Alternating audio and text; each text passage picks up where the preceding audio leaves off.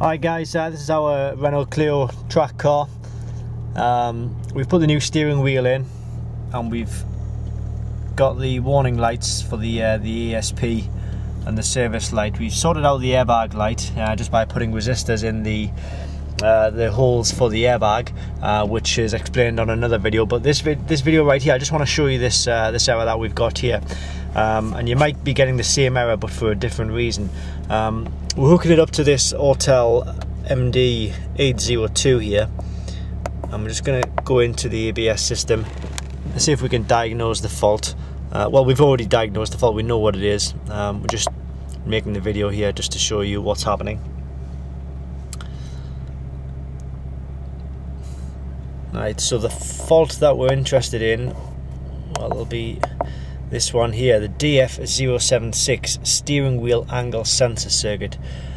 We put the new steering wheel on, expecting everything to be quite rosy, but then realizing that, silly, the steering wheel angle sensor is not actually in, so we need to take the wheel back off, put the angle sensor back in.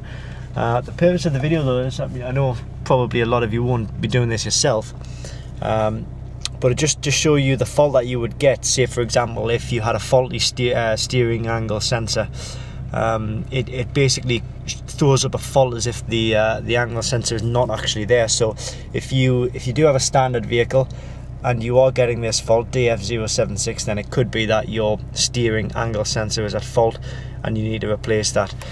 Basically the steering wheel comes off and it sits just behind this sort of metal part here, so it would sit round in here.